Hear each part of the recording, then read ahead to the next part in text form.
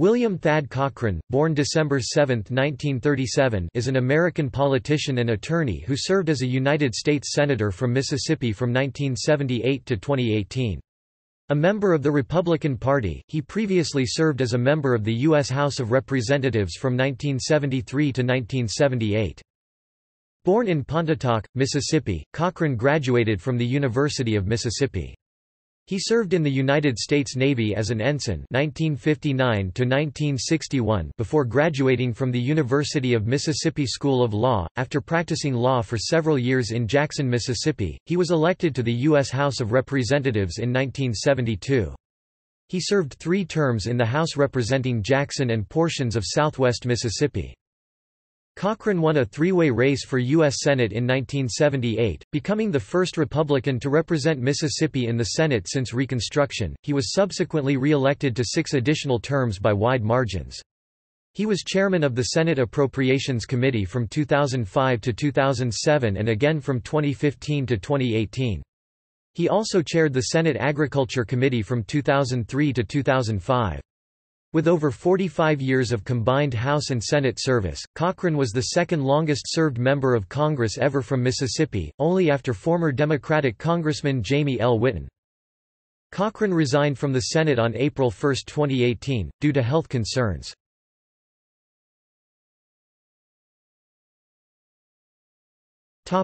Early life. William Thad Cochran was born on December 7, 1937, in Pontotoc, Mississippi, the son of Emma Grace née Berry and William Holmes Cochran, a teacher and school principal, respectively. His family settled in Hinds County, Mississippi, home of the state capital, Jackson, in 1946 after a few moves around the northern part of the state. He graduated valedictorian from Byram High School near Jackson. Cochran then received a B.A. degree from the University of Mississippi with a major in psychology and a minor in political science in 1959. There he joined the Pi Kappa Alpha fraternity and was on the cheerleading squad. Fellow Senator Trent Lott was also an Ole Miss cheerleader. He was elected to the Phi Kappa Phi Honor Society, and he worked as a lifeguard at Livingston Lake in Jackson during the summers. After a time in the United States Navy (1959 to 1961), where he was commissioned an ensign aboard the USS Macon, Cochran received a J.D. degree from the University of Mississippi School of Law in 1965.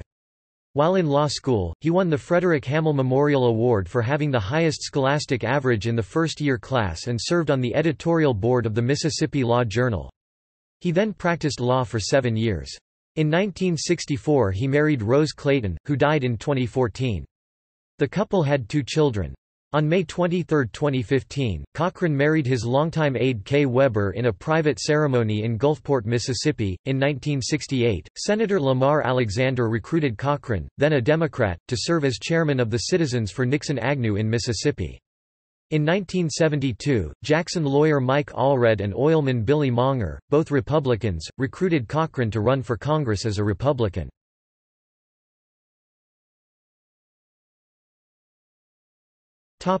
U.S. House of Representatives. In 1972, Democratic Congressman Charles H. Griffin of Mississippi's 3rd Congressional District decided not to run for a 3rd full term. Cochran won the Republican nomination for the Jackson-based district, which was renumbered as the 4th district after redistricting. He defeated Democratic State Senator Ellis B. Beaudrin by 47.9% to 44%. A factor in Cochran's victory was the strong Republican showing in that year's presidential election. Richard Nixon won most of the counties in the 4th district by over 70% of the vote. Hinds County, for instance, gave him 77%, en route to taking 78% of Mississippi's popular vote. The Republican candidate for the U.S. Senate that year, Gil Carmichael, an automobile dealer from Meridian, finished with 38% of the vote against James Eastland but was shunned by the statewide Nixon campaign. That year, Cochran and Trent Lott, who later served alongside him in the U.S. Senate, became the 2nd and 3rd Republicans to be elected to represent Mississippi in the House of Representatives since Reconstruction. Prentice Walker was the first in 1964. Cochran quickly became very popular in his district, even though almost none of its living residents had been represented by a Republican before. He was handily re-elected with 70.2% in 1974, a year in which anger over the Watergate scandal caused several Republicans to lose their seats. He was re-elected with an even larger 76% of the vote in 1976. U.S. Senate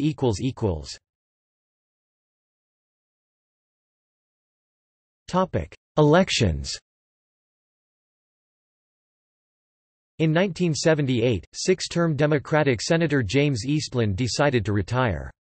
Cochran ran for the seat and won the Republican primary, defeating state senator and former Jones County prosecutor Charles W. Pickering, 69 to 31%.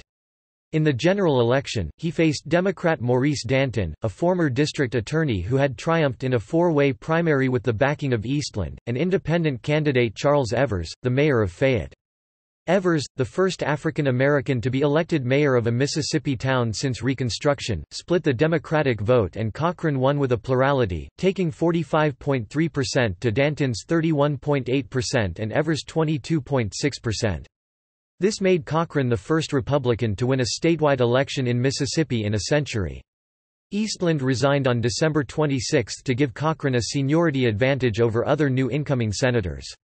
Governor Cliff Finch appointed Cochran to serve the remaining week of Eastland's term. Cochran faced an expected strong challenge for re-election from incumbent Democratic Governor William Winter in 1984, but he was re-elected easily, 60.9 to 39.1%. For decades, Cochran did not face a serious challenger.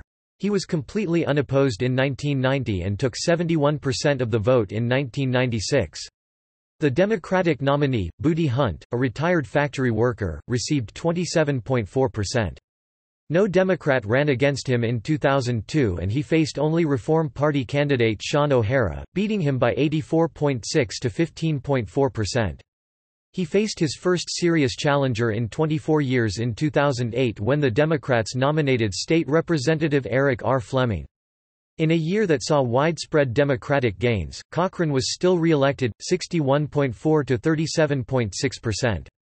In 2014, Cochran faced a primary challenge from Tea Party-supported candidate Chris McDaniel. Since neither candidate won 50% in the Republican primary, a runoff election was held. Cochran narrowly defeated McDaniel in the runoff to win the Republican nomination for a seventh term in the Senate.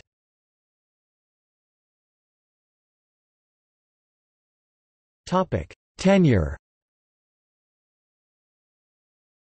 Generally, Cochran kept a lower national profile than conventional wisdom would suggest for someone who spent almost half a century in Washington, including 7 terms in the Senate. However, he had considerable influence behind the scenes, especially in Mississippi. In March 1981, after the Senate Agriculture Committee overwhelmingly approved a proposal to enact a temporary freeze on the level of dairy price supports and thereby gave President Ronald Reagan his first congressional victory for his federal spending reductions, Cochran stated that the vote was a great victory for Reagan and a very important first step in having his program adopted by Congress.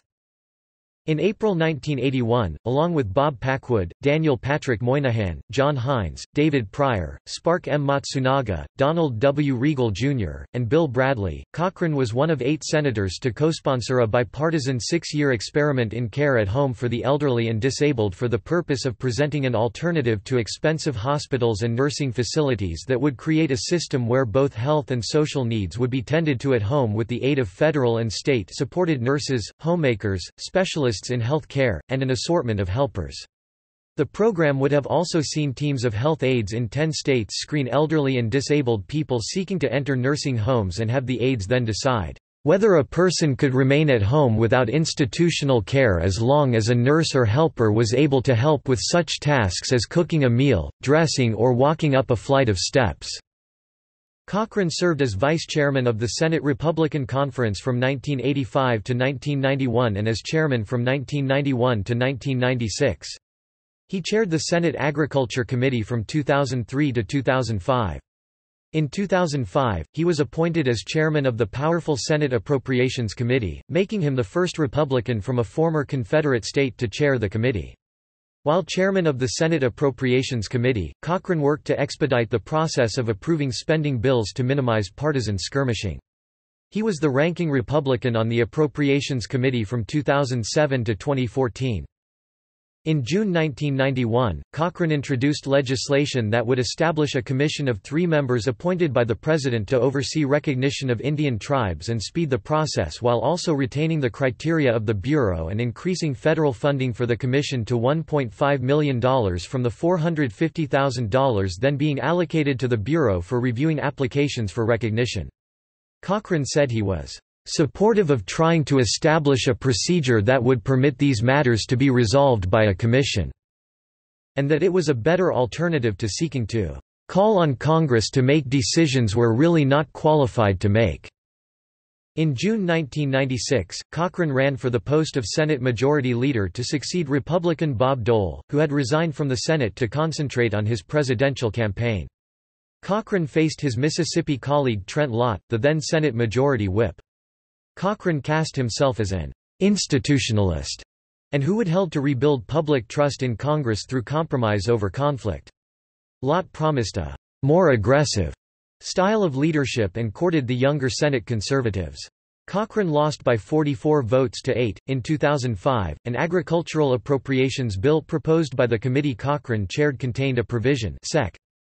782 that said, "The federal facility located at the South Mississippi Branch Experiment Station in Poplarville, Mississippi, and known as the Southern Horticultural Laboratory, shall be known and designated as the Thad Cochran Southern Horticultural Laboratory." Cochran was chairman of the Senate Appropriations Committee when it passed the Consolidated Appropriations Act, 2018 H.R. 1625, which was signed into law on March 23, 2018, and contained a provision Title V, Section 632 that said, the United States Courthouse located at 501 East Court Street in Jackson, Mississippi, shall be known and designated as the Thad Cochran United States Courthouse. B. Any reference in a law, map, regulation, document, paper, or other record of the United States to the United States Courthouse referred to in subsection A shall be deemed to be a reference to the Thad Cochran United States Courthouse. The courthouse naming provision of the act was included by Senator Patrick Leahy of Vermont, who served as the ranking Democrat on the committee and considered Cochran his closest friend in the Senate. On August 9, 2018, a ceremony was held which recognized the naming of the Thad Cochran United States Courthouse in Jackson, Mississippi. On March 5, 2018, Cochran announced that he would retire from the Senate on April 1, 2018. He is one of the longest-serving members of Congress in history. Cochran's official papers including 3,500 linear feet of documents and nearly 6 terabytes of digital files. Over 45 years of service will be housed in the Modern Political Archives at the University of Mississippi. On May 12, 2018, the University of Mississippi awarded Cochran with its Mississippi Humanitarian Award, given to exceptional figures who have played a major role in shaping the state. Previous recipients include Jim and Sally McDonnell Barksdale, former Governor William and Elise Winter, and civil rights champion Merle Evers Willems.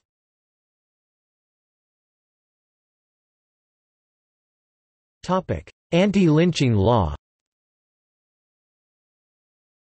On June 13, 2005, the U.S. Senate formally apologized for its failure to enact a federal anti-lynching law in the early 20th century, when it was most needed. The resolution was passed on a voice vote with 80 senators co-sponsoring.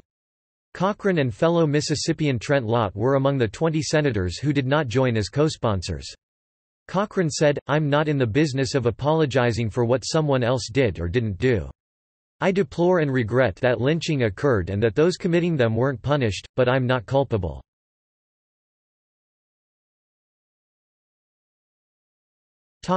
Time magazine article. In April 2006, he was selected by Time as one of America's 10 best senators. He was dubbed the Quiet Persuader for his role in winning money for the Gulf Coast in the wake of Hurricane Katrina. He managed to wring $29 billion out of his colleagues, almost double the money President George W. Bush and congressional leaders had initially pledged. Earlier, Cochran threatened to derail a defense appropriations bill unless it included funding for installations on the Gulf Coast. The article also noted that Cochran has gained the trust of the administration and Capitol Hill for his quiet, courtly manner, using his experience and mastery of the issues to persuade his colleagues privately rather than making demands on them in public." The magazine quoted an unnamed, senior GOP senator, who said, "He doesn't get a whole lot of play in terms of coverage, but he is effectively stubborn doing what needs to be done."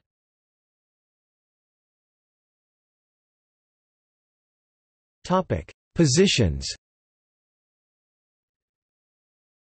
Senator Thad Cochran is considered to be more moderate than his Republican colleagues. In 2017, The New York Times arranged Republican senators based on ideology and reported that Cochran was the fourth most moderate Republican in their findings. According to GovTrack, Cochran was more moderate than most of his Republican colleagues, being to the left of most but to the right of several others.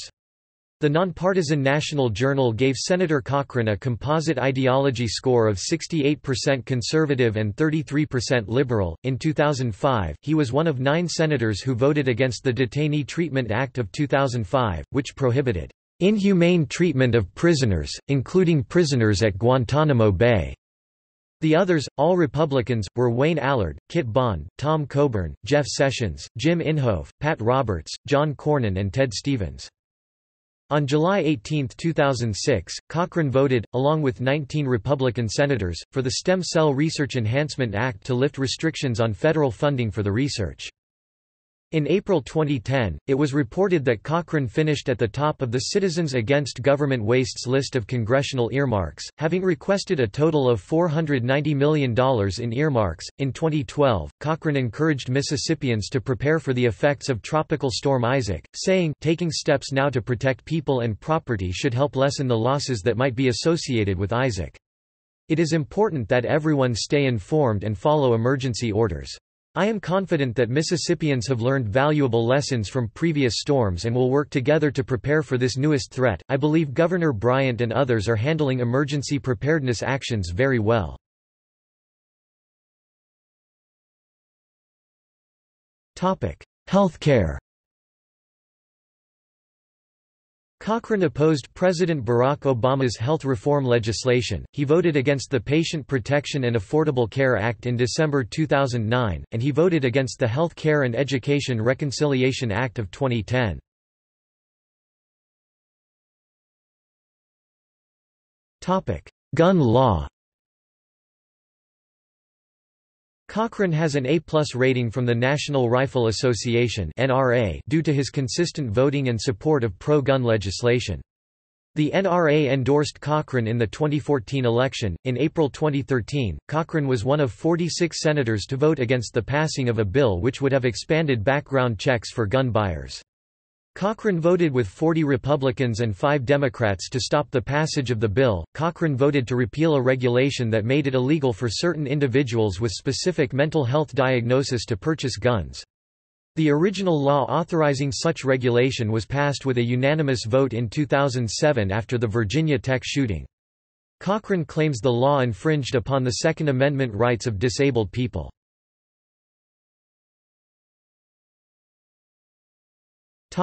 Environment.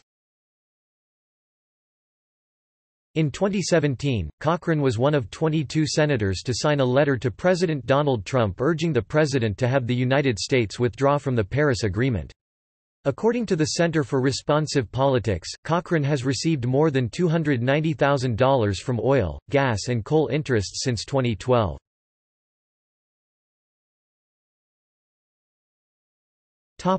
Jefferson Davis.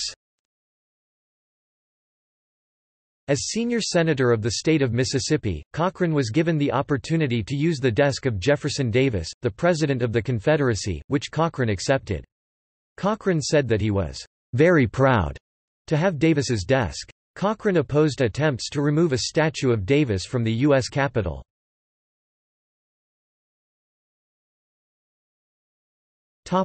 Martin Luther King Jr. Day.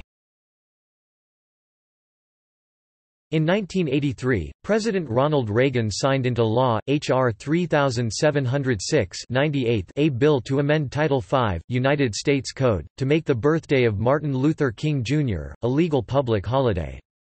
Cochran, a Republican, voted for the act. His colleague in the Senate from Mississippi, Democrat John C. Stennis, voted against the act. Staff. Mississippi State University President Mark Keenum previously served as Cochran's chief of staff. Delta State University President William LaForgue previously served as Cochran's chief of staff. Mississippi College President Blake Thompson previously served on Cochran's staff. In March 2009, his former aide Ann Copeland pleaded guilty to swapping legislative favors for event tickets and other gifts from lobbyist Jack Abramoff. Copeland worked for Cochran for 29 years. In April 2015, a veteran staffer, personal assistant and office manager for the senator named Fred Wesley Pagan was arrested and later indicted for possession with intent to distribute 181.5 grams of methamphetamine as well as importation of a kilo of another List 1 controlled drug called GBL. The accused staffer was the third highest paid employee of the senator. In 1973, Cochran hired Nehemiah Flowers, Jr., from WLBT, where he was Mississippi's first black television executive. Flowers was the first African American congressional staffer in Mississippi since Reconstruction. Flowers remained on Cochran's staff until 2002 when Cochran recommended him and President George W. Bush nominated him to become U.S. Marshal for Mississippi's Southern District. He remained in that position until 2010. Entergy Mississippi President and Chief Executive Office Haley Feisakerley formerly served on Cochran's staff.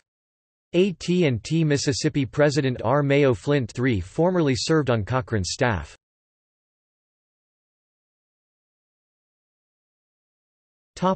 Legislation sponsored.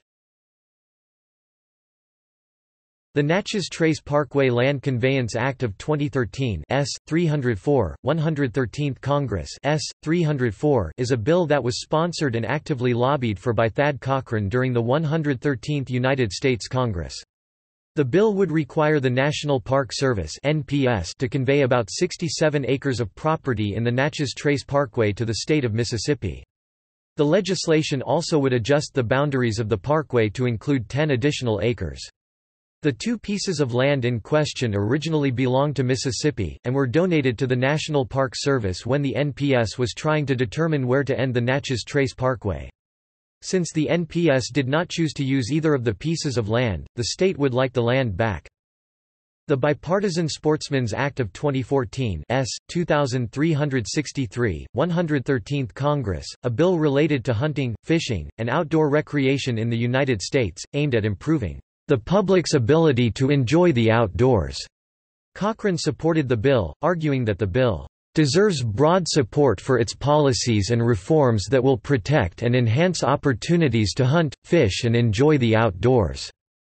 The National Shooting Sports Foundation (NSSF) supported the bill and thanked Cochran for his support, saying that Senator Cochran's advocacy will help in the fight to promote, preserve, and protect our cherished outdoor heritage and defend against the radical anti-hunting activists determined to derail this important legislation. The Legislative Branch Appropriations Act for 1999 included language from Cochran which provided for permanent authorization of the American Folklife Center at the Library of Congress. Cochran was the lead sponsor of the Cochran-Inouye National Missile Defense Act of 1999. The policy sought to counter emerging missile threats from China, North Korea, Iran, and Iraq. The policy was enacted into law on July 22, 1999, as incorporated into a House version of the bill.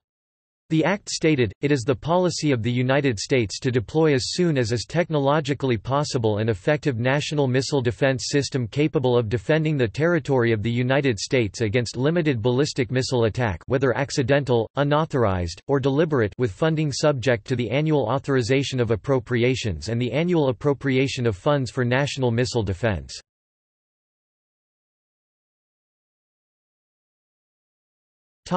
Committee assignments. Committee on Agriculture, Nutrition, and Forestry. Subcommittee on Commodities, Risk Management and Trade. Subcommittee on Conservation, Forestry and Natural Resources. Subcommittee on Rural Development and Energy. Committee on Appropriations, Chairman. Subcommittee on Agriculture, Rural Development, Food and Drug Administration, and related agencies. Subcommittee on Commerce, Justice, Science, and Related Agencies ex officio. Subcommittee on Defense Chairman. Subcommittee on Energy and Water Development. Subcommittee on Financial Services and General Government ex officio. Subcommittee on Homeland Security. Subcommittee on Interior, Environment, and Related Agencies. Subcommittee on Labor, Health and Human Services, Education, and Related Agencies. Subcommittee on the Legislative Branch ex officio. Subcommittee on Military Construction, Veterans Affairs, and Related Agencies ex officio. Subcommittee on State, Foreign Operations, and Related Programs ex officio. Subcommittee on Transportation, Housing and Urban Development, and Related Agencies ex officio. Committee on Rules and Administration. Caucus memberships.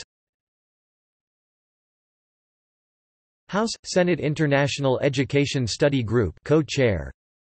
International Conservation Caucus. Republican Task Force to Study the Energy Crisis. Afterschool caucuses.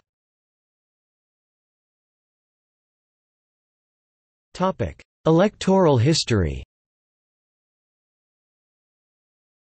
1978, 1984, 1990, 1996, 2002, 2008, 2014.